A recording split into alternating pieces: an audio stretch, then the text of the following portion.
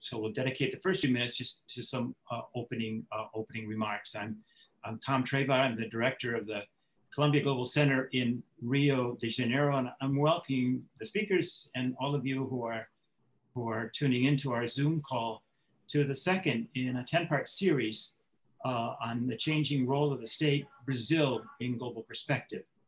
This is the second session. We launched last night, where we focused a little bit more than we are today on the global economy in the post-pandemic period, although we did make specific reference to Brazil.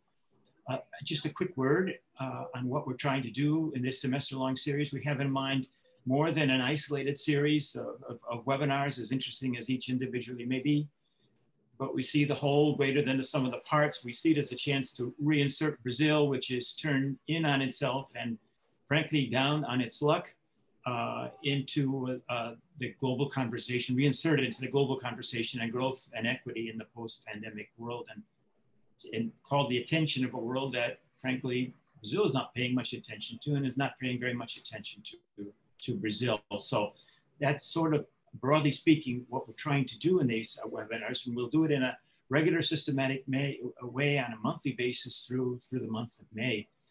Today, we will go back and start with the global economy, but then the focus will pretty soon turn, for the majority of our great speakers today, more to Brazil. We have an excellent group of economists and political analysts who are well prepared to address the specific topic today, which are structural challenges and to growth in Brazil and in the world. I will introduce each of our speakers. It's a pleasure to have them individually in more detail when it comes their turn to speak.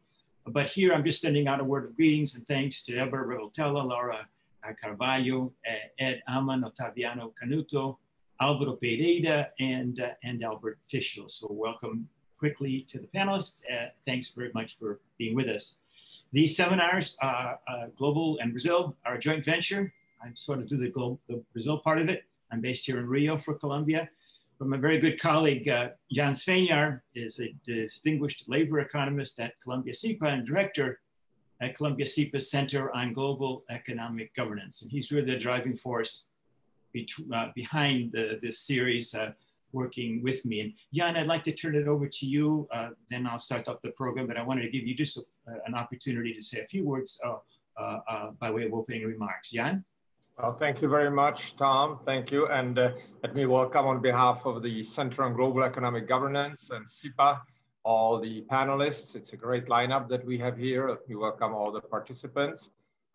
This really looks like a very nice roundtable within the overall series, which, as Tom mentioned, will include also fiscal issues, monetary issues, labor issues, and so on.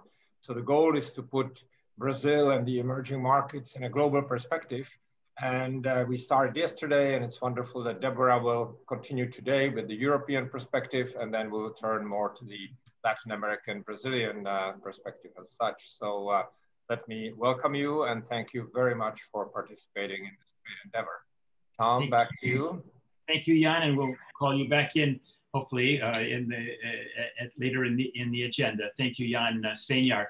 Just some quick housekeeping remarks. It takes a village to do this experimental series of conferences successfully. So you all have a role to play. Please, your questions and answers are important. If we don't actually answer them live in the 90 minutes or so that we have with you, they will be answered. And it's important to get your feedback. So please use that Q&A function down there at the bottom of your screens. Our speakers, all of whom could talk for 90 minutes just by themselves, and it'd be every minute well worth listening to. I've asked them to keep it to 8 to 10 minutes so that we can go quickly and cover a broad range of areas and still have some time for comments at the end. So with that, and taking off from Jan's opening remarks, our first speaker today is Deborah, is an old friend of Columbia University and the Columbia Global Center in Rio, Deborah Revoltella. Deborah is originally from Italy, and she is the director of economics of the economics department at the EIB, the European Investment Bank in Luxembourg. Banco de Investimento. Economic analysis to support all EIB operations and global positioning as well as the EIB group's policy and strategy definitions. She's very busy.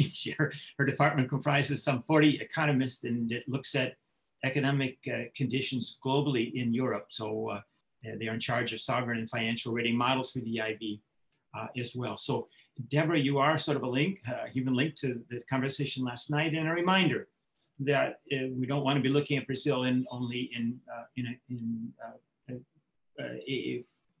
within. We want to see the global context. So we welcome you now for your remarks, Deborah. Thanks again for being with us.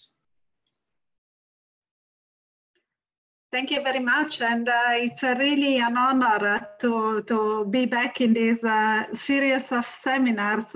I actually enjoyed more when I was able to come physically, but today I'm connecting via web from a very rainy Luxembourg. So that's a part of the beauty of webinars, but is the sadness of the current moment that impeded is the more lively physical meeting. I wanted to, so I have been asked to talk about the European situation and actually bridge between the discussion on the global level yesterday and the future discussion on Brazil. And the way in which I was putting together my thoughts was to look at what we have seen so far on the COVID crisis in Europe. What has been the policy response that we have seen so far, and what are the challenges ahead, and what we can expect going forward with this crisis. I will actually not go through slides, but just put together some thoughts. So at the European, Europe, we all know, has been one of the regions very much affected by the COVID crisis. Italy was actually the second country most affected, starting in February 2020. And the strategies put in place for containing the virus with lockdown put in place quite early in Europe meant an immediate shock on the economy. And what we have seen in the first 2 quarters of last year is an immediate and very strong effect in terms of GDP dynamics, which on a cumulative basis led to some 15% drop in some of the countries at the European level. What the crisis also brought, however, was a very strong, massive and really timely policy response that we have seen at the European level that somehow was benefiting from the knowledge acquired in the previous global financial crisis that, as everybody knows, in Europe also led to a subsequent sovereign crisis. So the policy response was immediate and was aimed at preventing some of the shocks of the economy that we had seen in the previous crisis coming. On the first side, and at the European level, the policy response was composed by various components, so a lot of national fiscal policy, part of European extraordinary fiscal rule, and then the rule of the ECB calming the market in terms of quantitative easing. On the fiscal side, what has happened at various levels, at the national level and with different instruments put in place in various member states, it has been a complex mixture of schemes looking at how to protect individuals, how to protect corporates, and how to and then how to protect at the end also the banking sector in the short term. So the measures have been going from schemes on the labor market. I think the Kurzarbeit, the German schemes, has been rolled out almost everywhere in Europe and also in other parts of the world, allowing people to remain attached to the job market, to their own jobs, in which social security and part-time work, part-time stay at home being paid by the social insurance schemes. And through a European support, this has been backed up by special financing coming also from the European Union and the European Commission. So this has been an immediate stabilizer effect with the objective of keeping people attached to their jobs, but at the same time allowing companies to manage part-time work, which was necessary due to lockdowns and to reduce economic activities, and keeping the companies alive. On a second point of view and directed to companies, part of the policy support has been going through delayed payment, delaying tax payments. Of course, the social contribution was also positively affecting firms, but also issues like moratoria or debt, and a lot of schemes put in place at a national level and then counter guaranteed by the European level, in that case by the European Investment Bank, with guarantee credit, providing guarantee to credits of companies. And this has been quite useful because it has allowed in this phase of the crisis to keep the credit channel open for companies. So another measure set to keep the stability and keep companies alive. And then the third element of the crisis has been related looking at allowing member states to expand their fiscal policy. At the European level, we have constrained in terms of fiscal space for different countries, part of the Growth and Stability Pact. It has been a temporary abandon, temporal flexibility, which allowed the countries to open to very expansionary fiscal policies for a period of time. And then the ECB entering with reinforced quantitative easing that basically allow all countries to comfortably refinance them at a very low rate and with a very predictable financing condition. So it's a very complex set of measures put in place, and as I was saying, combining national and the European measures. On top of this, and that has been the revolution, the innovative part, if you want, at the European level, a European joint issuing of bonds for the recovery and resilience facility. So for specific facility that is aiming at the structural transformation of countries, basically, and of counterparts, particularly focused to the digital and green transition. And again, this is an extraordinary rule that has been put in place to have a European response on top of the national response. So with all of these, as I was saying, a massive shocks, a massive response. What we have seen is after the massive shocks, when in Q3, in the third quarter of last year, the milder weather condition allowed to keep temporarily the virus more under control. What we have seen is that the economy was, thanks to the massive policy support, was very easily rebounding very fast. And a very strong rebound has been then challenged again with the second wave coming.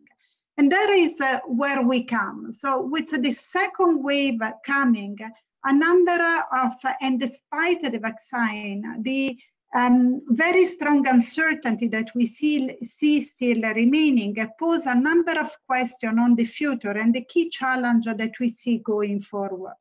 And the key challenge are the following. On the one side, I think the fact that is very clear is that this recovery is going to be very asymmetric in terms of sectors, but also in terms of kind of firms, and firms that received differentiated policy support at the national level. And this is a key challenge for Europe because of the inequality that will generate in the European market and also divergence among countries going forward. The second point is related to the source of finance. As I was saying, the old policy support kept the credit finance ongoing for firms, but this is gradually inducing an increase of leverage for companies. And that's posed the question on the financing, the bias between debt and equity financing at the European level, and the need to develop a new equity kind of instrument to support corporate going forward. A third challenge is related to the social dimension. The crisis is very much affecting much more the lower tier of the economy, and also at the regional level, it's increasing the challenge for regions that were already in trouble because of the digital and green transition. And that is requiring some rethinking of the social policy and education policy that at the European level are still very much national, not European. And in this specific element, I think one opportunity, and so far a lost opportunity, is that in the moment in which the Kurzarbeit mechanism are put in place, these temporary work schemes, one could try to tie them to formal, to increase re-education, retraining for people to prepare them for new jobs. And then the last point, the last challenge that we see at the European level, I think is the fact that, again, the possibility of opening to long-term asymmetries in the moment in which the fiscal room at national level may differ going forward. So far, with the fiscal rule put on hold, all countries were able to adopt a fiscal policy to support the restructuring of the economy. The real challenge is that in the last 40 years, every time that we saw this fiscal expansion, they were then followed by fiscal consolidation, and then 10 years after the episode of fiscal consolidation, we always saw public investment below trend, even after 10 years of this fiscal consolidation. So the challenge is that the extraordinary effort to counter the crisis in the short term may lead in the medium to long term to very different capacity at the fiscal side at the single country level, and then different policies. So at the moment in Europe, we are still in the middle, and then closing, we are still completely in the middle of uncertainty. I think the challenge that we are facing are related to what is going to happen with the second round effect of the crisis, the economic crisis, to corporates, to inequality and social inequality and regional inequality at the European level, and asymmetries in the recovery and asymmetries among member states. And I think I close with this. Thank you very much. Thank you so much, Deborah. An enormous amount of ground. I'm getting a little feedback here. So, excuse me. Thank you. Enormous amount of ground in a vast region, and we appreciate that synthesis from a regional point of view. We turn now more specifically to Brazil, and I'm going to turn to Laura Carvalho, who's with us this morning, joining us from Sao Paulo, where she is at the Faculty of Economics and Administration at the University of Sao Paulo. She has her master's degrees here from the Federal University in Rio and her doctorate in economics from the New School in New York. Her research areas cover the waterfront too, but she's in macroeconomics, economic development, income distribution are some of the areas Laura has focused on. She is also very much of a public figure here in Brazil, a frequent commentator in print and electronic media, and her books, her many books include a provocative 2018 work on how the Brazilian economy went off the rails. So we're anxious to have a little bit of an update. Maybe we'll hear from Laura this morning. Laura also should be said, I hope I've got this right, Laura played an instrumental role in bringing Thomas Piketty's monumental work on capitalism in the 21st century to Brazil in the Portuguese language version. I hope I have that right, and I think you deserve recognition for that. She is obviously one of the more important younger voices in the economic policy debate in Brazil, and it's a pleasure to welcome you, Laura. Seja muito bem-vinda. Thank you, Thomas, for the invitation and for giving me the opportunity to participate in this panel. I hope you are hearing me well. Yes, it's fine. And I will get started in these 8 minutes. Basically, I think Deborah has already presented a great synthesis of the world situation after the shock, but of course Latin America had some specificities and some structural challenges and other more, let's say, short-run challenges to deal with when the pandemic hit us. And I'll start by presenting what I think happened in 2020, and in particular in Brazil, but also differences with other countries in the region. And then I'll move on into the challenges this year and in the post-pandemic. So to start with, I would say that, of course, some issues and some structural problems that the world faces have been stressed by the type of shock that the coronavirus represented to the world, and inequality is one of them. Of course, transformations in the labor market is another. But I would say that Latin America has all of those problems to a greater extent, and of course more exacerbated. And so we had to cope in the region with not only the cost of these structural deficiencies and difficulties, high levels of inequality in all dimensions, of course, the share of services in GDP, in particular tourism and personal services that were disproportionately hit by this crisis. The level of informality, the degree of informality in the labor market, which varies between 30 and up to 80% in the region, depending on the country, of the labor force. And of course, all of these things may help explain the current projections of a fall of around 8% of GDP. I'm using IMF projections in South America as whereas in North America, the projections go around -4 or a little bit more, even -5% of GDP, but already we can see the difference. And I think part of the difference relates to those structural challenges that pay the high price, let's say. But of course, in spite of these structural difficulties, we had a heterogeneous response to the crisis in the region when it comes to two other dimensions that I think were crucial to explain the magnitude of the recession that we will face, and of course the difficulties as well as we move forward in the recovery process.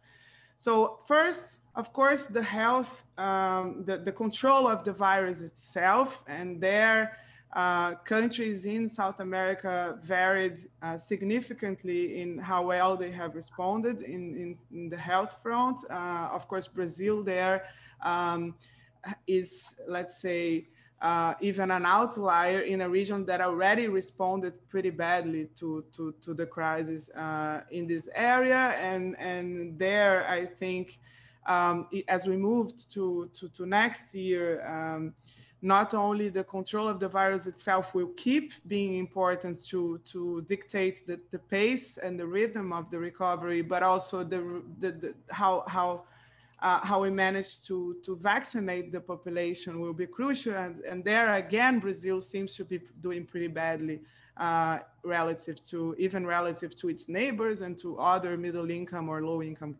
countries, right? The second area where we did, let's say, much better than average in 2020, and that is also crucial to explain our economic situation, is our fiscal and monetary response. But in particular, I'll focus here on the fiscal response. So Brazil, if we rank 176 countries that are analyzed in their specific fiscal response to the COVID-19 crisis in the IMF Fiscal Monitor, ranks 16 in the size of the additional spending and foregone revenue relative to GDP. So we had basically more than 8.4%, around 8.4% GDP of national GDP in additional spending.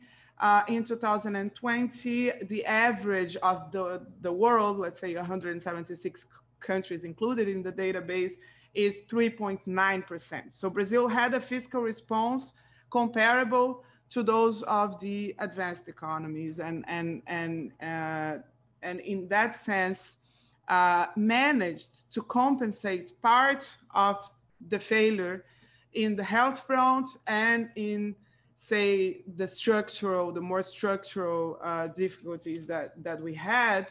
And I think that's where we find the main explanation for the fact that the GDP, the fall of GDP in Brazil in 2020 is now projected by financial institutions to be around 4.3%. Of course, it's a very deep annual recession, probably the deepest since we have a statistical series, but that's still quite, it's still much lower than the world average.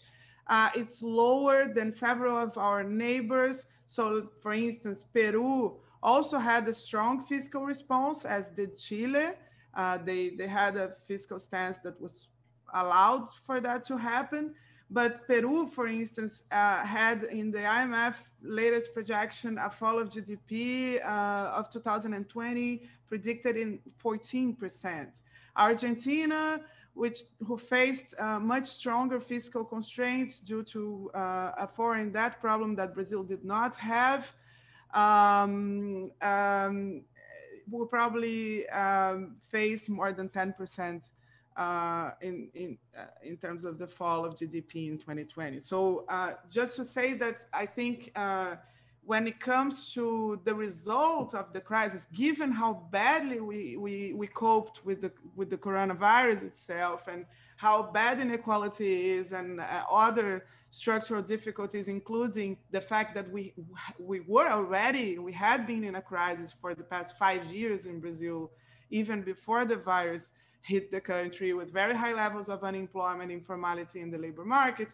I mean, it's clear that we have attenuated significantly our fall in GDP due to this fiscal response. And there relies, at the same time, an opportunity, but also what is really concerning as we move ahead. Because from this response, the most significant part is due, and including the effect of attenuating the fall of GDP, is due to our cash relief program, the Auxílio Emergencial, which designated more than 3% of GDP. That represents more than 6 times the annual value of the program Bolsa Familia, which is already the largest conditioned cash transfer program in the world, in much less time.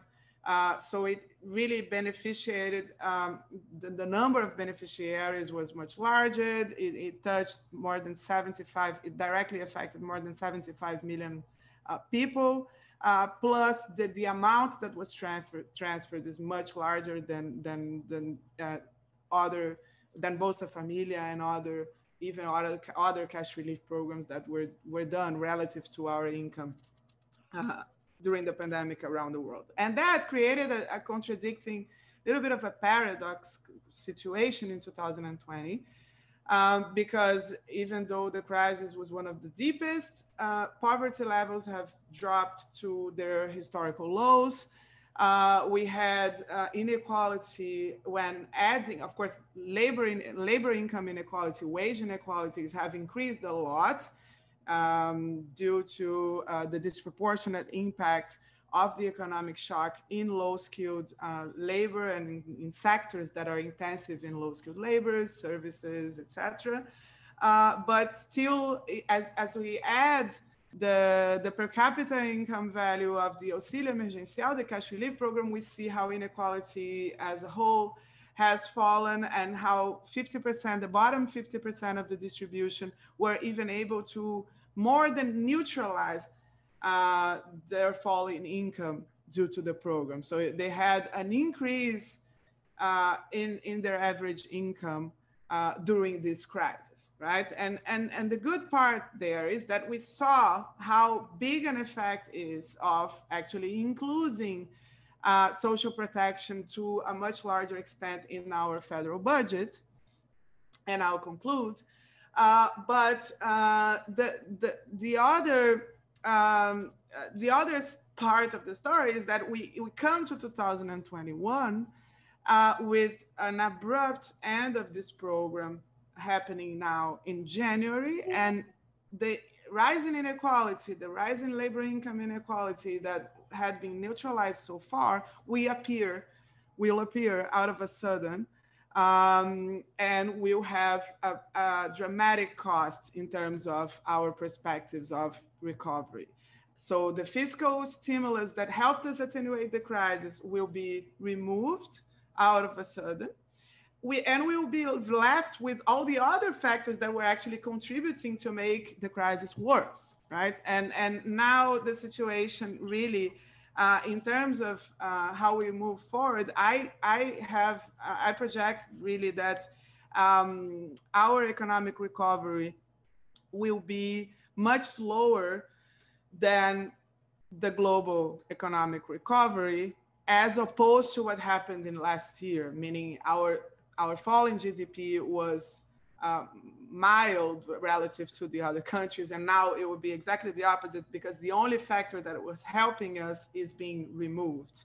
I will end now. Maybe in the discussion we can try to set, I do have some proposals and things that can be thought.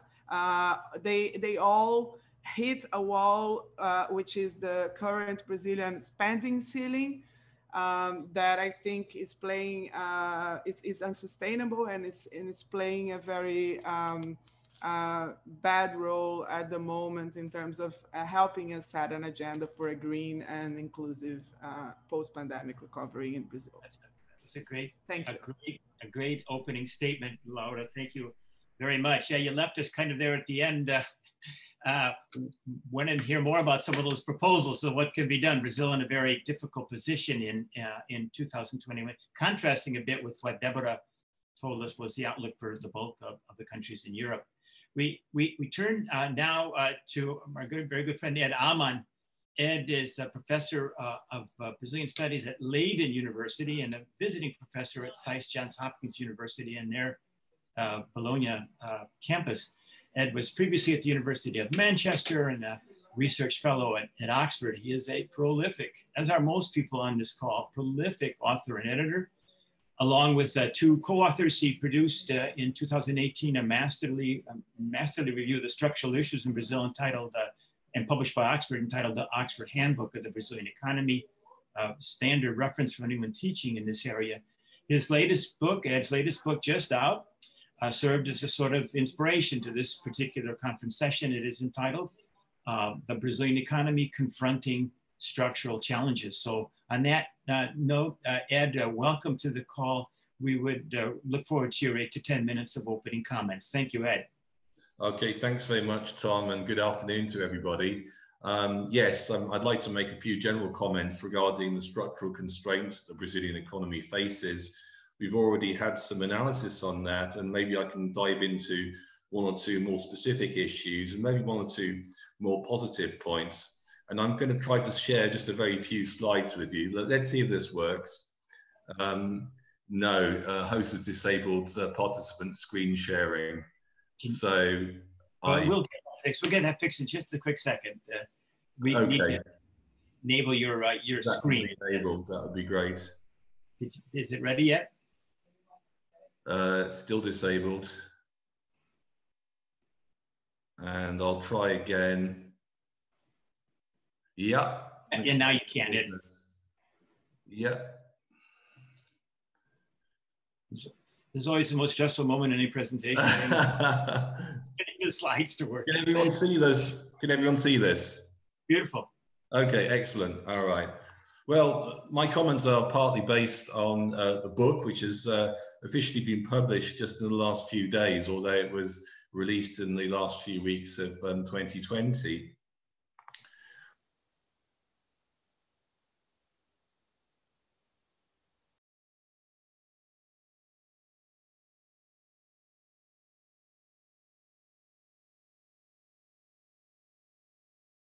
Tendency in many events, many analyses, to focus on the here and now. And the here and now is usually a crisis point of some nature or other. And some of the underlying drivers that bias Brazil towards crisis episodes are sometimes overlooked. And what I'm trying to do in this book, and indeed what I did in the handbook with others, is to dive a little bit beneath the surface, to pop the hood on this thing and to see what's really going on and what kinds of structural problems need to be fixed in order for Brazil to move forward. And I really identify three sets of challenges, which you can look at in the book in much more detail, of course, those centering on competitiveness and the supply side, productivity issues especially, those around critical macroeconomic issues, especially the configuration of fiscal policy and the tendency of the public sector to run recurrent very large deficits. And thirdly, part of the mix, extremely important, lack of social inclusion and lack of environmental sustainability, which are themselves problems on their own, but they're also impediments to growth. So they operate in these two dimensions. So I'm just going to dive very, very quickly into some of this. I mean, it's not even a broad brush approach. I mean, it really is just a kind of mere amuse-bouche for those of you who want to dive in further. And I think the first point I'd like to make centers on just how volatile and in fact rather disappointing growth has been in Brazil over the last 5 to 10 years. And if one compares this to the earlier period during the import substitution era, for example, from the 50s through to the mid-1970s, generally speaking, average growth is a lot higher. It's come down, but the volatility has not disappeared. And one of the roots behind this, one of the key structural issues, is recurrent underinvestment. If you look at this particular chart, you'll just notice how Brazil's capital formation lags that of the OECD and way lags that of China. So one of the big questions Brazil has to face is how can we get investment ramping up again? And that's something that I'm going to return to right at the very end of the day. And another issue, in fact, I drew this from the OECD report, which was mentioned right at the start of today's session, has to do with Brazil's total factor productivity. And again, comparing Brazil against Chile, China, Korea, the United States here, there's a clear problem. Its TFP is lagging. And for a country which badly needs to play catch up and to raise its living standards, and to engineer a rapid recovery, as was mentioned by the last speaker, from the COVID crisis. This is a central issue which badly needs addressing. And that has a number of drivers around capital formation, but also around human capital, investment in education, vocational education, and so on. And my book goes into that issue in quite some detail for those of you who want to follow up. And on that education issue, it's worth consulting some of the PISA data that the OECD put out, and no doubt we'll have some more comments on that later. And what this shows is that despite Brazil's relatively buoyant investment in the education area over the last 20 years, progress has been relatively modest in terms of moving up the rankings. It's not a disaster area, but Brazil clearly has to do more in order to capacitate its people to cope with wrenching changes in the global economy and to get productivity, labor productivity, moving up where it should be. And I'm not going to go into this in too much detail, but clearly there's enormous fiscal stress on Brazil at the moment. Again, the previous speaker alluded to this. And in a sense, that's quite a good thing. It's acting, of course, very much against the crisis. It's being a shock absorber, the amount of extra spending, the emergency spending. But that started from a point in time where Brazil's fiscal accounts were already under great pressure. And it's become increasingly difficult to realize discretionary forms of expenditure, which could boost investment, that could boost education, that could get the economy moving again. And Brazil is going to have to return to these fiscal dilemmas once the crisis abates. And I think that's going to be a very, very interesting question going forward. And of course, we can't ignore the environmental pressures which continue to bear down on Brazil's economy. Deforestation has started to pick up again. And not only that, it's come much to the fore in terms of global public attention.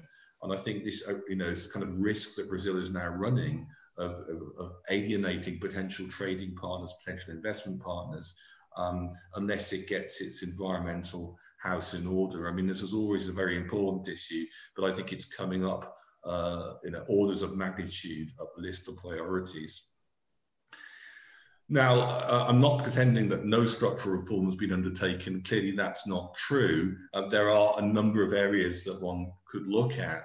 But one I just want to focus on right at the end here before I kind of expire my time, and that's reforming the financial markets, where there's in fact been a lot of innovation and change, some born of institutional regulation, some born of technological change, some born of sheer raw entrepreneurship. And we see the changes really stemming from 4 key areas. Firstly, a monetary transition, which has enabled interest rates to get to record lows because inflation has come down. Again, I think that's been mentioned already. Comparatively recent reforms in the stock and bond markets make them a more attractive place to raise funds.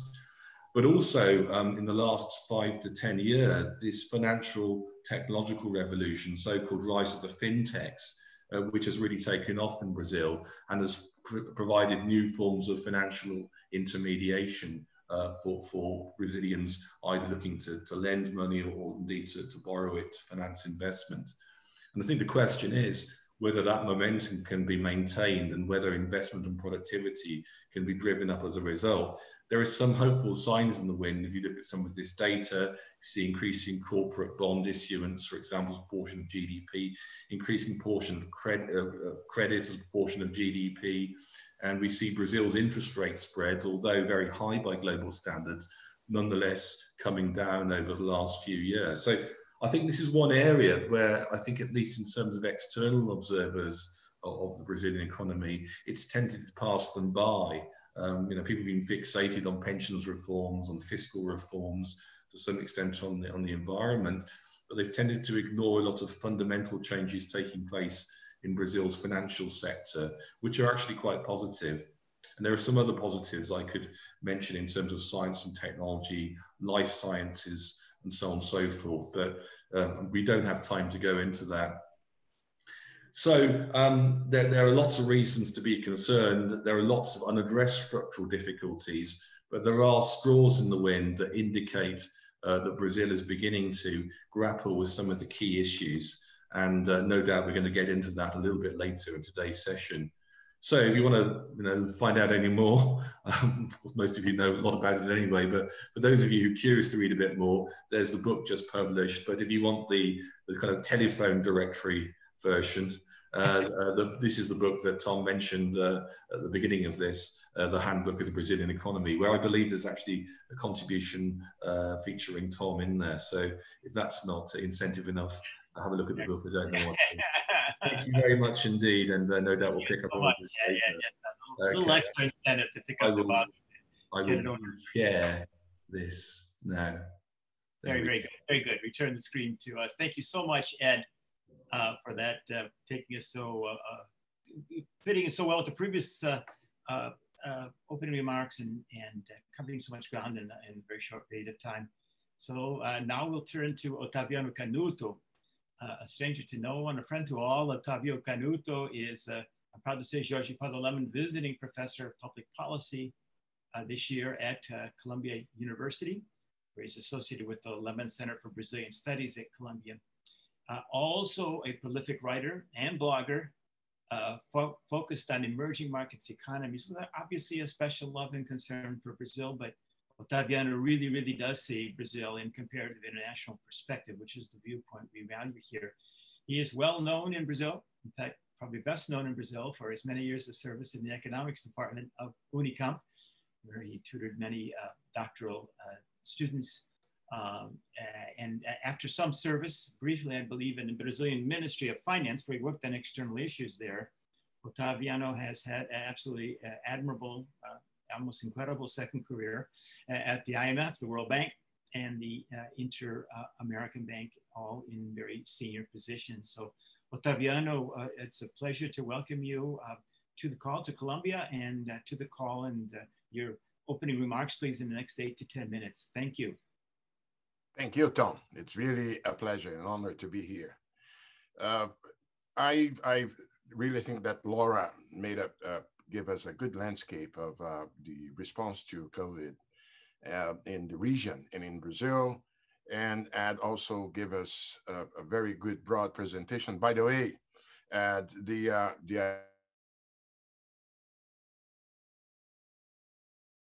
growth, not only in Brazil, but also in the whole region, Latin America, has been well treated by some recent reports, both at the World Bank and the IDB. And you hit the nail when you remark the price paid by growth in the region for that. Let me then focus on what I would say are the structural issues underlying Brazil's dismal economic performance, because we're talking about here as something that has been for some time. The Brazilian economy, I like to say, has been suffering from a combination of a double disease: productivity anemia and public sector obesity. On the one hand, the mediocre performance of productivity in Brazil in recent decades has limited its GDP growth potential.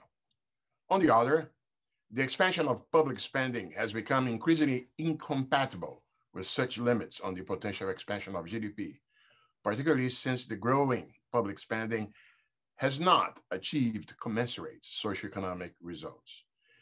The deep recession that we had in 2015, 2016, followed by slow recovery afterwards, reflected the advanced stage of evolution of that double disease, which was preceded by an incubation period during which its symptoms were disguised during the fantastic cycle of growth in the previous years. I would highlight infrastructure investments, improving the business environment, and trade opening as ways to cope with the productivity anemia. Besides the obvious need for higher quality of education, has as well been pointed by Ed. But we also need to address the phenomenon of public sector obesity and how the coronavirus pandemic crisis has led the country to what one might call a macroeconomic crossroads. So within the time bounds, let me say a bit about the dynamic increase in productivity. Look, more than half of per capita income growth over the past 2 decades has been brought about by increases in the share of the economically active population. And this is a source of expansion that will decline with the ongoing aging of the population at a high speed. It's important to highlight that Brazil has gotten older in the last 25 years, what took 125 years in France. So the speed of aging in Brazil has been fast. From the mid-90s onwards, the Brazilian production per employee has increased at a snail's pace rate of only 0.7% a year. Partly because the level of fiscal investment has remained low, as highlighted by Ed, but mainly because the overall efficiency in the use of human and material resource has remained stagnant. Why? There are, for instance, factors that limit competition in domestic markets: lack of logistic infrastructure, differentiated state tax regimes, subsidies to specific firms, and so on. And it's incredible. Paulo Correa, an ex-colleague from the bank, made a study showing that the rate of survival and resource retention in less efficient companies in Brazil is higher than in any other country, a comparable country, which implies a price paid in terms of lower average productivity. We don't like competition, and this takes a toll on productivity. Obviously, behind low productivity, the quality of education and the formation of human capital. Well, but let's look then. Well, we could go on here. The evidence about the lack of investment in infrastructure is such that, but it suffices here to refer to the following. While Brazil's GDP doubled in real terms between 1990 and 2016, the stock of infrastructure capacity grew by just 27%. And that's why we have watched a decline of Brazil's infrastructure capital stock as a share of GDP. Now, this connects with the other side of the double disease that I said, with the public sector obesity. Look, public infrastructure spending was squeezed, as I mentioned, while current public spending grew by 2% above GDP. And primary government spending as a proportion of GDP rose from 22% in 1991 to 36% in 2014. Well, public spending has stabilized since 2015 as a proportion of GDP, and since 2017 has been subject to this constitutionally established absolute ceiling in real terms. But it still have the continued expansion of mandatory current spending, and this has led the fiscal space available for public infrastructure investments to continue to shrink. So one may say that Brazil's public sector obesity has aggravated the productivity anemia. Back in 2015, I'm looking at the clock. Back in 2015, the Brazilian government asked the World Bank to provide a public spending exam, a public spending examination. And later on, when this product was delivered by the bank, we had another government. It was 2017, and it was in the context of the already established or planned at the time and then approved public spending cap. And the point is that I want to highlight is the following.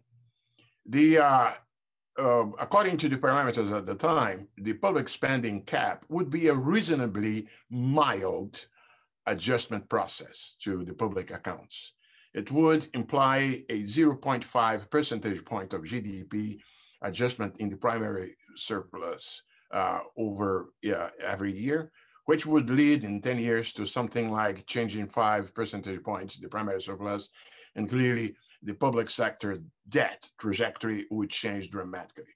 And then the request to the World Bank was to suggest areas where it would be easier for the government to find ways to obey the cap, the straitjacket, as I like to call it. And 3 areas were highlighted by the World Bank. One, obviously, the pensions.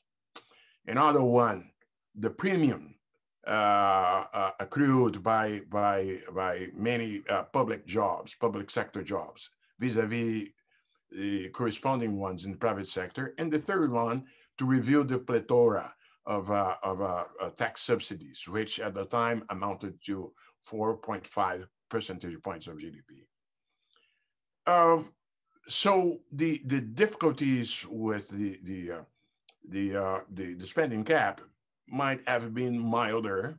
The pension reform was implemented, but the remainder of the agenda has been on the shelves. It has not been implemented. It's true, Laura highlighted exactly the crossroads, the challenge faced this year, as we don't have a full recovery after coronavirus, and there is a clear, it would be welcome if we could, to some extent, replicate the emergency aid of last year. Not to the same amount, because that was humongous, impossible to be maintained as such. But guess what? The public sector spending examined by the bank suggested a way as well. One of the reports of my former colleagues showed clearly the following. If you look at the existing programs, social programs by the Brazilian government, you had the absence of families that should be eligible to receive transfers. Part of those who made up the contingent of 65 million Brazilians last year. Whereas many of these families are out, as now we have the cadastre, but they are not, let's say, inside the basic conditional cash transfers. At the same time, you have some families that accumulate access to 2 or 3 different programs.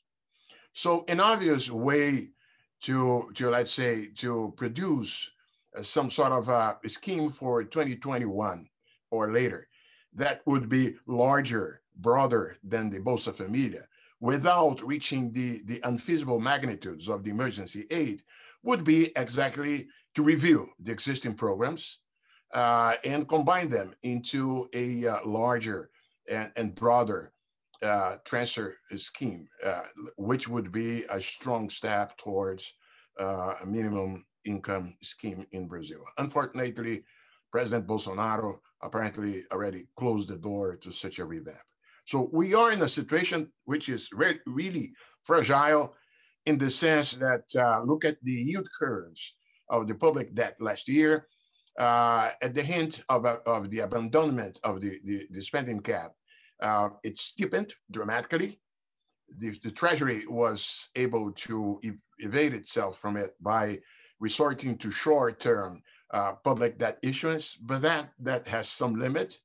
And we are in this quagmire, in this crossroads, in which on the one side, it's clearly understandable the need to have the continuation of some sort of public transfers at a higher level than the Bolsa Familia.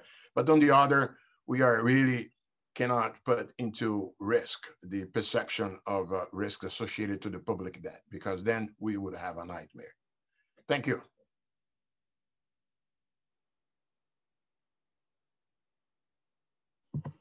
Remind us of the phrase that's often quoted here in Brazil, that Brazil is not for beginners. It's a very complex situation. Lots of deep structural problems. Always, as Ed Amin mentioned, at some point of a crisis point or another, but no lack certainly of good quality ideas to how for reform in the public sector. So it's a very mixed and very complicated picture at all times. And thank you, Otaviano, for adding so well to that. That feeds in nicely, I think, to our final speaker and presenter of opening remarks, who joins us also from Europe today. I believe he's at the OECD in Paris, where Alvaro Pereira, Alvaro, you're there, is the director of the country studies branch at the economics department of the OECD. He provides leadership in the coordination and management of the activities of the directorate, and ensures that the OECD reports are at the forefront, and their analysis at the very forefront of the international political economy agenda. I think each of the previous speakers, Alvaro, has read your reports and kind of finds a way, or should find a way, to include not only the points made, but the references cited as standard operating procedure. If one takes the time to read through these country studies produced by the OECD, the latest being the 2020 report on Brazil, it is manifested the case that they are at the forefront of international political agenda in looking at many, many countries, even countries like Brazil, which are not formally members yet. Their viewpoint is critical of national governments, and yet also supportive and positive. Alvaro, prior to joining the OECD, held very senior positions in the economics area in the government of Portugal, of which he is a native, with a particular concern for employment issues. So maybe that will factor in a little bit into Alvaro's remarks. So Alvaro, for the next 8 or 10 minutes, the floor is yours. Thank you very, very much.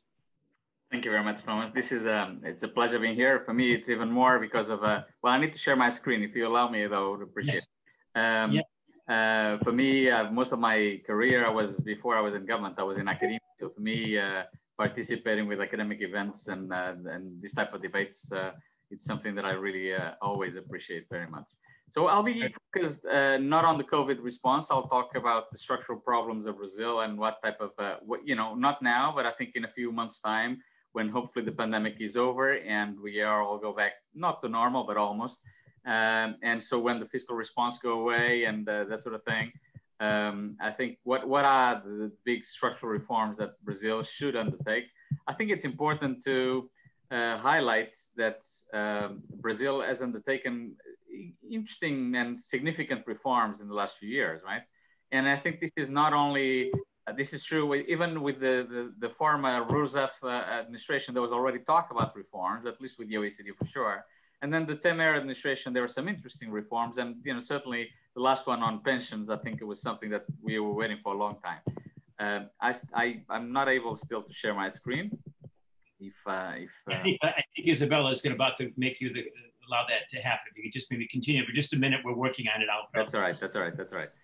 So I'll focus basically on some of these reforms. In terms of forecasts, I should say that our latest economic forecast for Brazil, we are forecasting about 2.6, 2.7 this year, and about a bit less next year. But obviously, we're not talking about fantastic rates of growth, especially compared to other countries that have opened up a lot more. So now it's okay. Thank you very much. Thank you. Okay, let me just go to slideshow. Okay, so basically, what are the structural constraints to growth in Brazil? Well, we do think that there is quite a few reforms that needs to be done. There's been some reforms lately, and which is good. The previous one big reform momentum was in the 90s. But we also think that if there's an ambitious reform program, we estimate that this could add almost 1 percentage point more every year over the next 15 years. And so we think this could be quite important. There'll be adjustment costs, but I think there'll be a substantial increase. Well, I think Ed has already mentioned this figure in terms of productivity. What is striking about Brazil is exactly that Brazil has been lagging substantially, in fact, getting worse, I think, in the last few years regarding productivity. And even compared to countries like Chile, Chile is not doing great in terms of productivity lately. But you look at what happens to the Asian economies, and I could add Malaysia, even Thailand, and they would look a lot better than Brazil in the last few years. So I think this is a big issue. And we also estimated what could they do in terms of to lift incomes. And we do think that reforms, and I'll come back to that a bit later, reforms could lift incomes and could boost growth in the next few years. Also, reforms by giving more growth would help that sustainability. So this is that sustainability analysis. So the baseline is the black line. You can see that we think that the baseline will lead to a debt to GDP ratio around 100% by 2024-25. But if there's slower fiscal adjustment or no structural reforms, then this could easily be much higher. Certainly part of the obese, as I think we heard before, the obese public sector. But if there is an ambitious structural reform package and fiscal prudence, we don't see any big problems in terms of public debt trajectory. But these two conditions have to be met for sure. So what type of reforms are we talking about? And what are the structural impediments of higher growth in Brazil? Well, for me, this is one of the most striking graphs. This graph talks about how restrictive are regulations in Brazil. And this could be either because there's too much state control, but even more importantly, what type of barriers you have for entrepreneurship. So, is it difficult for you to start a company? Is it difficult to continue a company? And licensing procedures. And in fact, for licensing procedures, complexity of regulations, barriers to entrepreneurship, Brazil always scores extremely high but in the wrong side of the table. So, basically, it's too restrictive. Brazil needs to help its entrepreneurs by opening up, by fighting bureaucracy, and as I said, lowering the barriers for entrepreneurship, because this could spur a substantial increase, creation of jobs, but also growth in the near future. Also, another thing that I think was already highlighted is exactly how close Brazil continues to be, right? So this is obviously, we take into account the size of the population, but even compared to other countries that are even bigger than Brazil, Brazil is really close. So this is imports and exports as percentage of GDP. You can see Brazil is exactly in the wrong side of the table. It's way too close. And so this is something that is not helping. And an explanation for this will come next. Obviously, we know that trade barriers are way too high, and not only for all products, but even more punishing, I think. And this is what I think somebody was mentioning before. There's not enough investment. Well, one of the reasons why there's not enough investment is that importing, they have to import capital, and importing capital is way too expensive, partly because of the tariffs. So applied tariffs to capital goods is, the only country that has higher tariffs than Brazil is Argentina. And Argentina is not a really great example in terms of being open economy or to have a fantastic manufacturing sector that is exporting all over the world. Also very important is that these expensive imported inputs are hurting competitiveness. As I said, this is the share of imported inputs, and you can see that the share of Brazil is really low. But more importantly, I'll show you the next one. For me, it's one of the most striking pictures that I think about, that we have about Brazil. And this is basically the map of global value chains estimated by the OECD. And this tells you the connections, the size of the connections, which is the bubble that it can have for every single country. And then the connections are the arrows. And so the bigger the integration, the greater the integration on global value chains, the more connections you're going to have, and the bigger is the bubble. And you can see that Brazil not only has a very small bubble, but also there's almost no connections. Basically, Brazil is almost an island in global value chains. And for a country like Brazil, with the potential of Brazil and the importance of Brazil and the population of Brazil, this is a waste. It's a wasted opportunity that Brazil, rather than exporting mostly agriculture and commodity products, which is fine, I think they should continue. But there's a missing link in terms of services and industry that you can see this in this map. Brazil continues to be almost an island in the global value chain part. And this is exactly because it's too closed and because of they have too much high tariffs. We estimate, I don't want to get too much into that, otherwise I'll run out of time, but we estimated that lower barriers will boost growth and will lead to a substantial increase in trade. Also, we estimated that, in fact, if they open up and they lower tariffs, this will disproportionately help the poor. And this is basically by decile of income. You can see that by far the ones that will benefit the most would be exactly the poorest part of the population. But on the other hand, what type of other structural impediments do they have? Somebody already mentioned infrastructure quality. This is the quality of road infrastructure. And you can see worse than Brazil, of all the set of countries that we have here, only really Costa Rica. But compared to other countries of the region, Brazil is does not have great infrastructure. Another thing is bureaucracy. Going back to what I said before about licensing, this is a World Bank data. Hours required to prepare taxes. This is great for tax lawyers. So if you're a tax lawyer in Brazil, you're probably doing great. But if you are an entrepreneur, if you're a business, this is not good news. This means that, it takes too long, and for families too. But, this takes too long to prepare taxes. And this is a burden on people and firms that, our pay is paid afterwards in terms of competitiveness. Another issue that we think that is important, besides public sector reform that has already been mentioned, it's exactly judicial efficiency. It's always difficult to do judicial reform, but you can see the average time needed to resolve civil and commercial cases in Brazil is really bad. Brazil is worse than Italy, which is, and Portugal, which is really, it's getting to the limit where it's really, really inefficient. So I think this is important to highlight. Judicial reform is important. And you can see that on the other hand, the demand for litigation in Brazil is really high, partly because perhaps there are too many lawyers, perhaps, but there's certainly a lot of litigation, and this has to be reduced so that we have also more judicial efficiency. Another issue that we think is that there's too many barriers in terms of regulated professions. This is just basically for law professions, so lawyers and notaries, and you can see that restrictions to the entry of new people, new firms, and new lawyers and notaries are the highest of all the countries we follow, right? So this means that you create a lot less jobs and you're a lot less efficient because of these restrictions.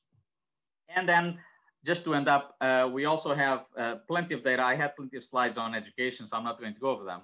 But education, there's been a lot of investment, but the outcomes are not great. This is basically showing exactly the different format of the data on PISA that we've seen before. So Brazil scores very low, and low education attainments very often is associated with high informality, which is another characteristic of the Brazilian economy, in which informality still is way too high, above 40%, and likely with COVID will get worse in the next few months. And so we talk a lot in the last survey about what should they do, and we think that especially if they want to have a stronger industrial sector, vocational training should be a priority, and investing more in dual and apprenticeship education should be a priority for employability and for more jobs. And so we have plenty of recommendations. I don't want to go to that, but basically what we think is after we have the COVID crisis, so obviously we think that the response has been, in terms of policy response, has supported families especially, but we think that afterwards, especially when the pandemic is over, the fiscal situation has to be, again, a priority. And more than that, I think it's time to open Brazil so that they can create a lot more jobs and growth. Thanks.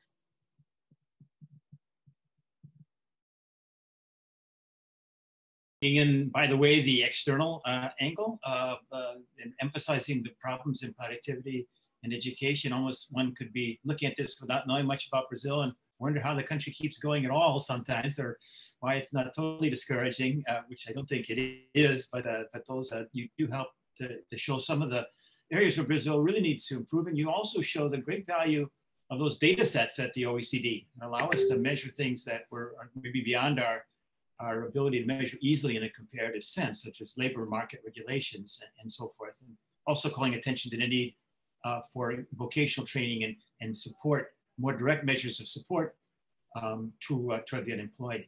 Well, I'm going to make a little bit of a decision. I hope this is I'm going to turn now to Al Fischel for his remarks, but I'm also going to make a little bit of a deviation from the plans. I'm going to also call on Jan after Al's done, on Jan and on Deborah, for further comments they may wish to make, maybe in reaction to the Brazilian commentators, or any other points you'd like to raise. But we'll dedicate the meetings beyond Al's prepared comments.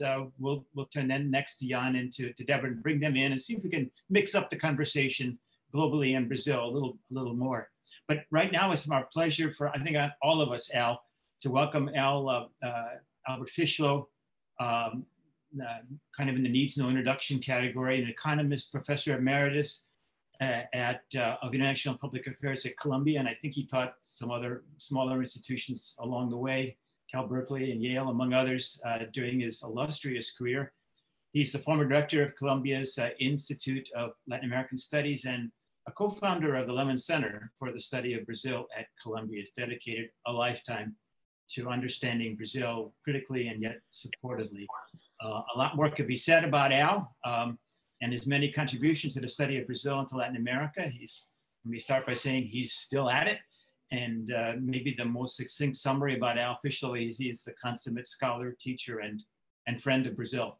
So Al, and he's also more careful with the time than I am. But so I'm going to turn it over to you, Al, for your comments, and then we'll call upon the other commentators. Al, welcome. Well, good morning to everyone. Or now it's the afternoon for most of our listeners. This has been a very interesting conversation. I think I would raise a couple of general points and also try to bring in politics into the matter. Because what we have been lacking is precisely a sense of the general resistance to globalization, which has been characteristic of the global economy over the last several years.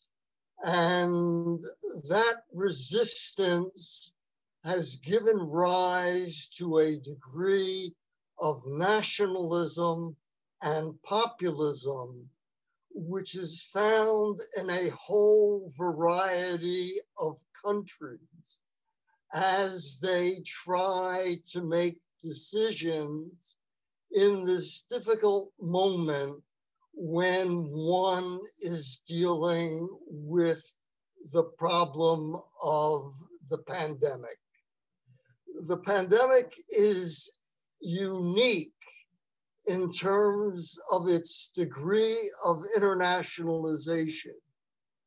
The extent of the speed of finding a recovery and the enormous competition that exists in making available this particular ingredient, which turns out to be a very central ingredient, not merely of health policy, but also of economic policy.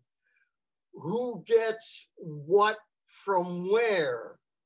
Do you get the Russian attempt at its solution, or do you get the new magnificent Pfizer and German combination, or the Moderna version, which is a dramatic change? This really has changed the international climate. And I think one should not underestimate that particular element when we are talking about economics, because it also affects policy. Countries which now move in a direction of nationalism and populism don't use international trade as a solution to the problem. The problems rather are different in character, and what is historically the important component in Brazil is Brazil's rate of participation in international trade has always been very, very low. And you have at the moment in Brazil a competition between two alternatives. One alternative is to liberalize Brazil. And that liberalization has started by dealing with pensions. I want to remind everyone that virtually every government in Brazil starts with pensions. And they start with pensions simply because, as Otávio reminded us, the demographics have changed in Brazil, and Brazil is constantly getting older. And therefore, the ratio of people who are at retirement ages is quite different than those who are young. And as that rate changes over time, you constantly have to change what the rules are for access to pensions. But once you've done pensions, you don't do anything else.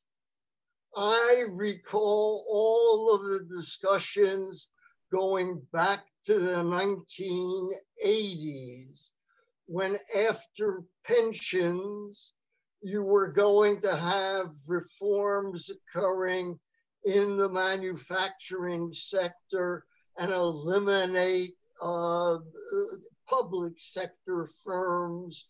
You were going to have all kinds of new mechanisms that would increase competition. You had antitrust being put up, etc. But you always get around them. And you get around them because of the legal structure.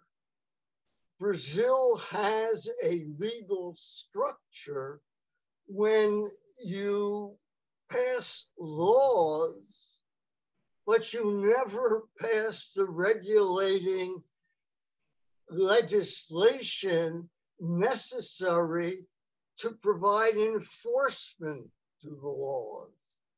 And all during that kind of period, you increase the bureaucracy.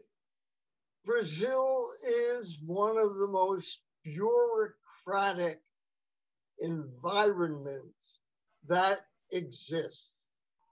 And no sooner do you find ways of trying to deal with something than you find ways around that particular problem. The other thing I want to say is that you have a fundamental political problem in Brazil, which everyone now resorts to on a regular level, which is impeachment. Every time you have a government where you don't like the policies that are being followed, you bring up impeachment. And don't forget, even in the Temer structure, you had a vote on impeachment that took place twice in order to see whether he was going to be impeached.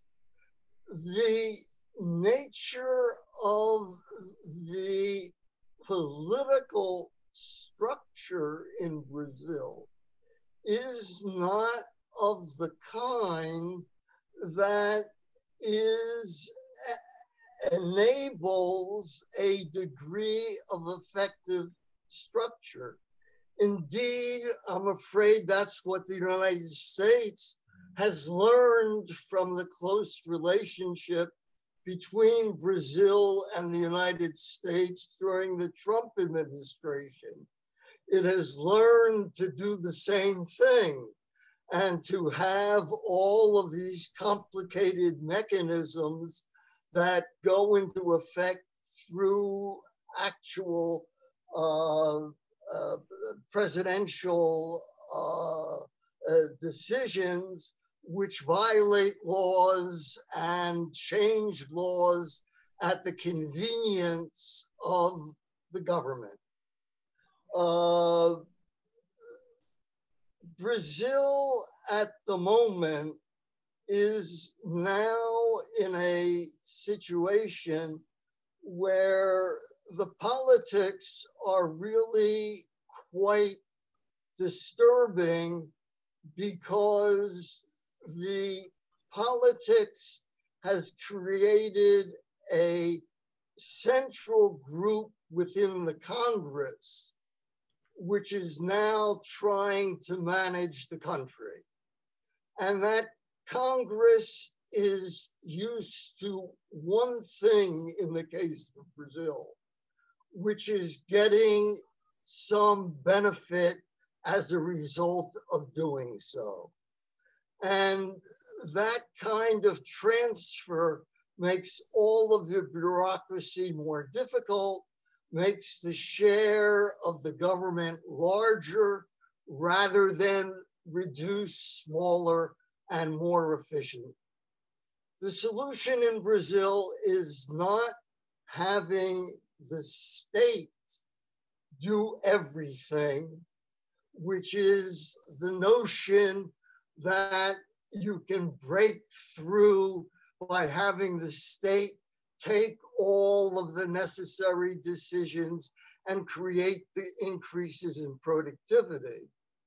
Nor will it be the private sector and the elimination of state participation in the economy with a set of particular controlled subsidies which are necessary in the case of some of the industries that you want to develop. Brazil is at a turning point. Brazil, in terms of the projections ahead, will not be able to do it. Brazil has an investment rate of 14%. The investment rate of 14% will not enable you to do anything.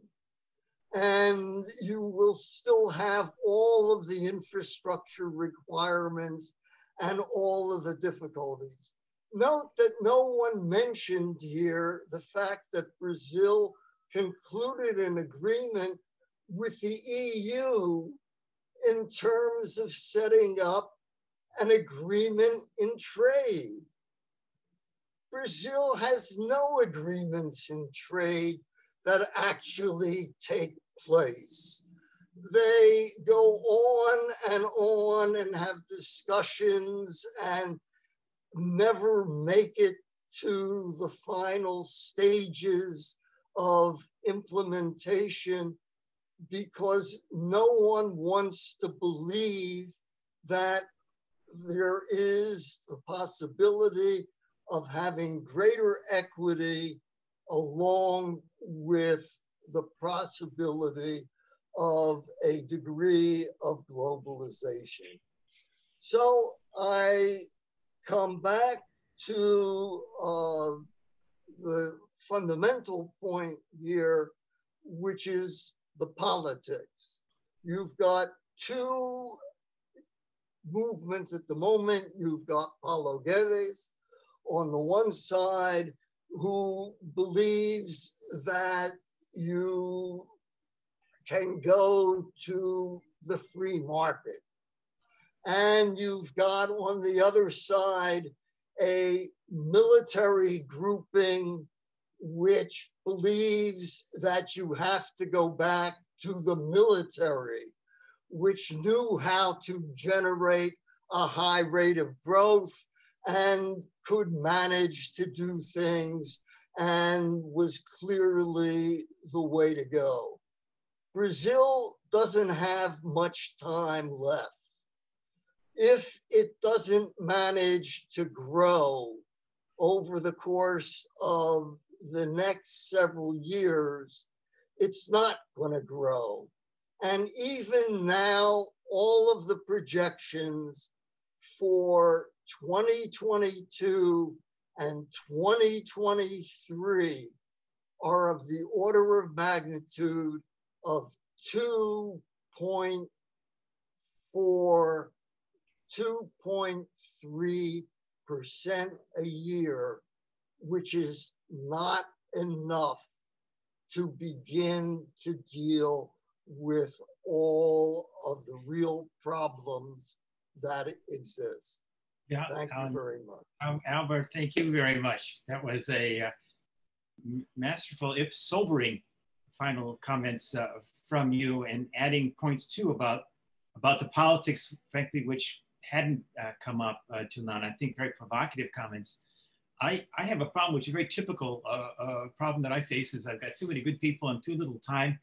And I know there may be some speakers who need to leave, but the audience is still with us on this. I think they're all from the chat room. They're enjoying the conversation very, very much. So if I could, and if you can, but don't be obligated, speakers, you can stay for another 5 or 8 minutes. I'd like to turn to Jan and to Deborah, at least have some back and forth between the global and European views, as it were, and what these wonderful speakers from Brazil have challenged us with. Jan, and I neglected to say, Jan himself has a book out on Brazil, also by Rutledge, on the Lava Jato process in Brazil. So that's something I should have mentioned at the outset. We're very proud of the edited volume that Jan and his colleague Paul Lagunas have put together. But Jan, maybe just, if you could, in the spirit of this changing the role of the state, give a little global perspective in response to what you've heard, and then I'll turn to Deborah. Yeah, I'll be very brief since time is of essence. I think it was really remarkable to see actually the response and what we see in Europe, as Deborah portrayed it. And by the way, the EIB annual report, which just came out, is certainly a must for everybody who wants to understand fully what's happening in the European economy.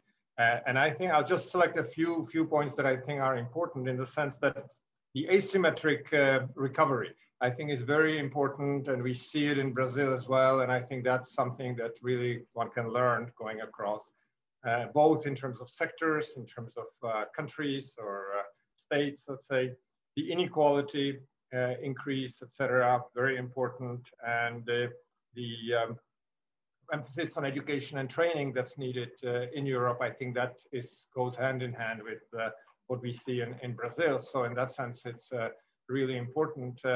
I think Laura brought in a number of important points, and I think driving home the basic point that Brazil really has had major problem coping with COVID. But on the other hand, did really well compared to a number of other countries in terms of the fiscal response, and therefore that poverty even decreased. I mean, it's so unusual in terms of what we see in the world these days, that I think that's something that's certainly worth doing. I think Ed made, again, a number of points adding to it. I think the low investment is fascinating. Deborah shows in the study that I mentioned that investment has been going down in Europe dramatically during this period. But in Brazil, it seems to be more of a long-term phenomenon, right? So the question is, to what extent is it temporary, long-term, and so on?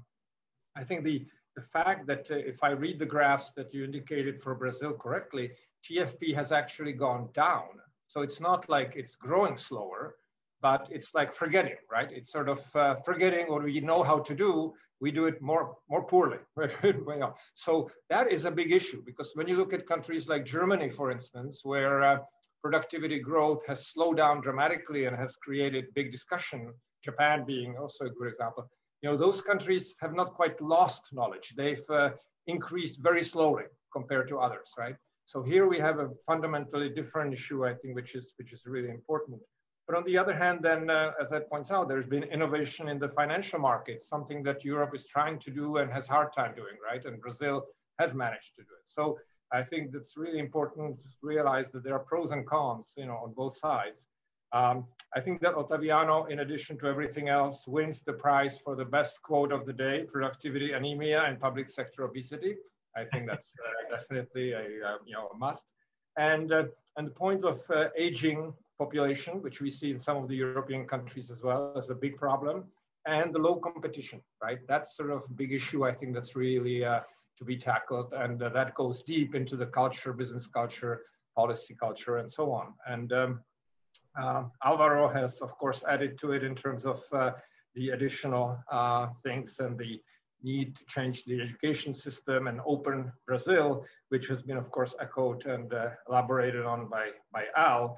And I think the one point also that Al made that's important is that the enforcement of law is inadequate or in a way not there, and that bureaucracy is strong and inefficient. That's a European phenomenon, Kafkaesque, right? That's really sort of going back to Prague. Yeah, I think that countries that really have efficient bureaucracy in terms of the Max Weber type, right, can do really well. Efficient bureaucracy, efficient state is really important, and especially in this period of COVID and post-COVID, hopefully. So I think that point, Al, you've driven home, very, very well. So that's my points in terms of bringing things together. I so appreciate that, Jan. A great summary of what we've heard. I'm going to turn to Deborah, and then I'm also give a little pre-warning. I'd love to go for a minute, light, what they call it in the US anyway, a lightning round of comments from our panelists, and then we'll conclude, I promise. But we're getting so many comments in through the Q&A in the chat room. I know people are anxious to hear it. If you can stay just through that, we'll hear Deborah, and then maybe give a minute or two to each of our Brazilian experts. Deborah, please, over to you. Thank you very much. I think I would go with a very similar remark to what Jana just was making. And I was struck by the similarities in terms of challenge that we see at the European level and at the Brazilian level. As well, in Europe, one of the elements that we are thinking on a policy point of view is when is the moment to switch the policy support, the policy support that was acted in the immediate of the COVID crisis, when to switch it to more targeted support to accelerate the transformation of the economy. So using kind of the crisis as an opportunity for transforming the economy. And we are looking into that, particularly having in mind the digital and green transition that are quite some challenge for the European economy, and I'm sure also from what I hear now for the Brazilian economy.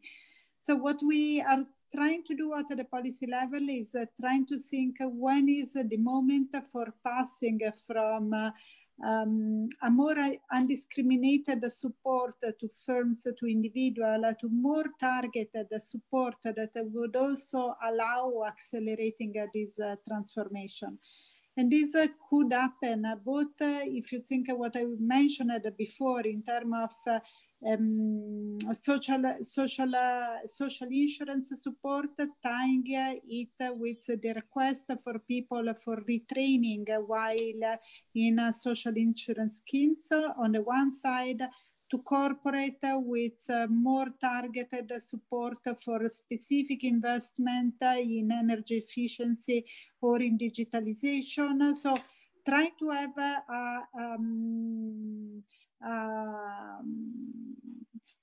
more targeting, accelerating the transformation of the economy. And I believe this could be something from what I hear that could be quite applied also in the Brazilian case. And I think I close here. Thank you so much, Deborah. Thank you very, very much. And now let's just go to the lightning round if we could. And I think I'll go in the same order in which the speakers first addressed us. And so maybe just a minute or two, please. Excuse me for the ridiculous brevity of that. But Laura, let's start with you. Okay, thank you, Thomas. Okay, so commenting on these more structural challenges and long-run agenda that we need to design and have to start with, because I don't think we even have one, and we haven't had a growth or a development agenda in the past years, I would say. First of all, I mean, I do agree that structural reforms are necessary, and I will also stress the need for a tax reform, which hasn't been mentioned. And I think in the case of Brazil, not only in terms of simplifying, but also redistributing and turning the tax system more fair and progressive, that would be, in my view, one of the central and more crucial points we need to really think about and have as an urgent matter in Congress. But also a public sector reform, and I agree that all of these, and including the pension reform that has already been approved, have their benefits and have to be thought of in their own purposes and what they can bring in terms of, say, more efficiency to the public sector, if that's the goal, more progressiveness in the tax system, if that's the goal. My concern, though, is that the way these structural reforms have been thought of in the past years in Brazil are, in a way, setting the reduction of the size of the state as the goal itself, and as if by just reducing spending and the size of the state relative to GDP, we would get more growth and solve all of our problems. And that's really been proving wrong. I mean, if we look at the past years, this is really not what we haven't been managing to, I think, address public sector efficiency, for instance, by just establishing a cap on public spending that is freezing spending for the next 10 years. I mean, this is not happening. Distributive conflicts still goes in the same ways, and then we manage to, let's say, some public sector servants in the military manage to get their raise because they have, as Al has said, in our political system, more power of influence, and on the other hand, we do not manage to have space and fiscal space for expanding social protection and things that we think are crucial in the long run. So it's not just about reducing spending, and I think the world is understanding this now, and that's where we're really struggling at a different position than the European the Europeans are, or even multilateral institutions. I mean, if we look at the IMF latest fiscal monitor and all the policies that have been recommended, of course, we're not an advanced economy. Our public debt levels are not taken the exact same way. Our interest rates on public debt are not the same, etc. But still, even for countries with problems of external debt, which Brazil does not have, external sovereign debt, and that's where I would point towards a comment that has been made here. I mean, we do have a situation that has less challenges than what we had in the 80s when it comes to inflation control, external debt. I mean, we had the capacity to spend so much in 2020 and to increase our debt levels as we did to deal with an emergency without incurring in any solvency problems or even in a situation of, I don't know, default or anything like that, because we are at a different position. And the IMF, even for countries that have a problem of financing constraints that is much tougher than ours at the moment, is of trying to avoid a solution that is basically just cutting spending in areas that have proved to be so important during this crisis, such as health, education, and social protection, and instead trying to do tax and transfer schemes where we tax the rich to spend more in infrastructure and in social protection. That has been the recommendation for countries with a situation in terms of debt sustainability that is much more dramatic than our own. And I don't understand why, in our case, we are starting a year in 2021, given how important the program, the cash relief program has been, and other lessons that we have taken from the multiplier effects of reducing inequality through schemes such as the Auxílio Emergencial, given the low propensity to consume that the rich have and the very high propensity to consume that the poor have in a very unequal country. Why is that we cannot even start discussing the possibility of, let's say, financing a permanent program, which I agree with Ottaviano has to be much smaller in size than what we had in an emergency in 2020, but to have a more redistributive fiscal policy through taxation as well. Why is this completely out of the agenda? And one of the problems, and I'll just briefly mentioned, I mean, we have produced studies, and of course, the impact of reducing inequality, Otaviano, is much higher if we finance a scheme of transfers through taxation at the top, given how the characteristics of our inequality, which is really very high concentration at the top, but not such much of disparities between the middle and the bottom of the distribution, the impact of this, both in terms of multiplier effects, growth, and inequality reduction, is much stronger than the impact of doing what you suggested, meaning removing money from other social programs that usually benefit the middle of the distribution in Brazil to move to the bottom. And the reason why we only discuss this type of reallocation is that we have at the moment a restriction, which is given by a spending cap, which is not applied as a fiscal rule in any country in the world. And I would like to point to that, because I think this is also, I'm not denying all our structural problems, our inefficiency problems, and other things that we need to address through the reforms. But we have a system now that is basically preventing any real growth in public spending. Even if we manage to get more in terms of tax receipts, this cannot be used to expand social spending in anything, because the cap is basically static and is not even linked to the dynamics of public debt.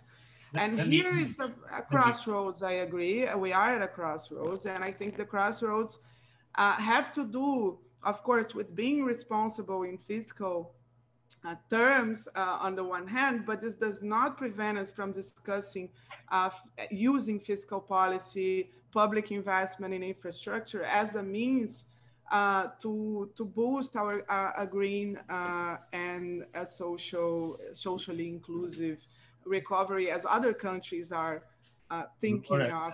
I so appreciate these comments, and you've just volunteered to be on one of our upcoming sessions. We'll look more closely at the fiscal issues, and I think we'll certainly have Otaviano and maybe one of the others be there as well. Thank you very, very much. Let me interrupt though, and move the ball to Ed Amman. Ed, your final concluding comments. Yeah, well, thanks very much, Tom, and thanks for the input from the various members of the audience. I think the key take home for me from this particular session, and I think thinking about Brazil more generally, is where is the growth in the future going to come from? From where will increases in living standards emerge? And again, we come down to the question of productivity, and we come down to the question of which sectors is Brazil going to occupy in the global economy in the future. And these are fundamental questions, but they have a tie-in to the fiscal issue, which has just been mentioned. And that is, to get some of these sectors off the ground, you need a degree of pump priming expenditure, you need investment in critical education, critical infrastructure. And that requires a reprofiling of public sector spending. And I would agree that imposing a cap won't necessarily lead to a reprofiling. So although the public sector may be obese, you know, in a sense, the fat is going into the right direction, and you begin to boost growth. And I think that's long been a problem with Brazil. It's a matter of, you know, insufficient economic diversification, poor productivity, and a public sector which has kind of constrained itself from dealing with those issues. And you know, to get around that is going to require a lot of focus, but it's also, and this is going back to Al Stepan's point, it's also a matter of it's also a matter of political will. Absolutely vital that the political will exists to do that and to move the whole process forward. Thank you. Thank you so much, Ed. Just very final and very brief comments, Otaviano. Thanks to Laura and to Ed, Otaviano, and then Alvaro, and then we'll conclude. Yes, very, very briefly.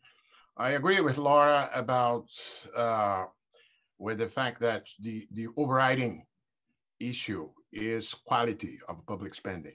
And I think it's not contestable, the fact that we have seen over the last decades a humongous, very, very fast rise in public spending, without having, as I illustrated with the infrastructure spending, something commensurate to that. So we do have a problem with the quality of public spending, regardless of the size.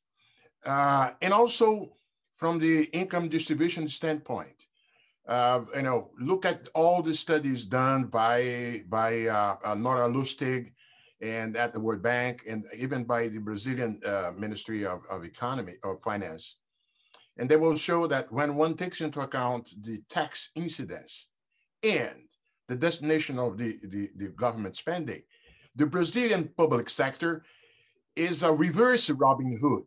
It concentrates income, or despite the Bolsa Familia and so on, the whole impact of the Brazilian public sector is upward, not downward. It's incredible. So the spending cap was a desperate strategy that has shown to be probably not the most, let's say, effective one. It was like, let's use my image of obesity. Okay, so the patient is obese and cannot hold itself to a diet. So let's put a straitjacket and then force it to implement structural reform so as to change, to move the needle with respect to the automatic spending that rise year after year on whatever be. So the problem is that we had the spending cap, the straitjacket, but we don't have the diet. The diet has not moved ahead. So the problem we should focus is on the diet. We do have a problem of quality of public spending. Second point, it's great that Alvaro gave us some details on the business environment. I only mentioned it on passing, but it's a key component of the productivity anemia in Brazil. Brazil has one of the lousiest business environments in the world in some areas like taxes. There are, when you compare the 189 countries covered by the Doing Business report by the bank on tax, Brazil has only 2 countries in the world worse than Brazil when it comes to complexity and waste. In the lousy business environment means at all. You have resource in Brazilian economy, human and material resource that are used, that are wasted implementing tasks relative to the business environment. Fabiana, I'm going to also step in. It's been a wonderful year. Let's finish on that high and passionate note there. And I certainly enjoyed the dialogue that you and Laura have started, and which will be continued. But I do need to move on. Lunchtime here in Brazil, and I'm seeing some of the audience and some of the speakers do have to go. But thank you so very, very much for that. But Alvaro, you from outside Brazil, the final word, and then we'll close. Well, I think it's important to say that Brazil is in much better shape than it was in the past, right? So I think it's important to realize this, both in terms of macroeconomic stability and in terms of economic and social development. So Brazil is much better. The question is, how do you take it from the second division to the first division? That's what we're talking about. And this is why you need the reform. So I agree that the fiscal situation is an important issue. But, you know, as I said, you need to take the second step, which is you don't need the money to lower your tariffs. You don't need the money to cut bureaucracy. You don't need money to make taxes more efficient, or at least it's not so dramatic. And so we're talking about reforms that will vastly improve the business climate at the same time that, you know, is able to bring more productivity and more growth. You know, as I said, Brazil has improved dramatically. I give you one institution that has improved dramatically, and it's a key issue, which is inflation, right? So, you know, inflation is at historically low because we have very good, competent central bank that is independent. It didn't used to be, and it was an innovation that I think it paid off. But I think the big question for Brazil is how to reform. So there's been some reforms. The question is how to reform from now onwards. And in particular, I think it's important to realize that by lowering tariffs and by cutting bureaucracy and so on, you are going to go against very powerful vested interests. But, you know, either a government is willing to do it and fight the vested interests for the sake of Brazil, or Brazil will remain in the second division for a long time. And I think Brazil should be not only in the first division, but it should be competing for the top of the first division. But for that, they need reforms. Thanks. That's a good plan to end it on. Jan, I'm going to let you wrap it up. My personal thanks to you, Laura, to Ottaviano, to Ed, to Deborah, to Alvaro, Ottaviano, everybody, Alfishlo, thanks for being with us. Jan, the concluding remarks are yours.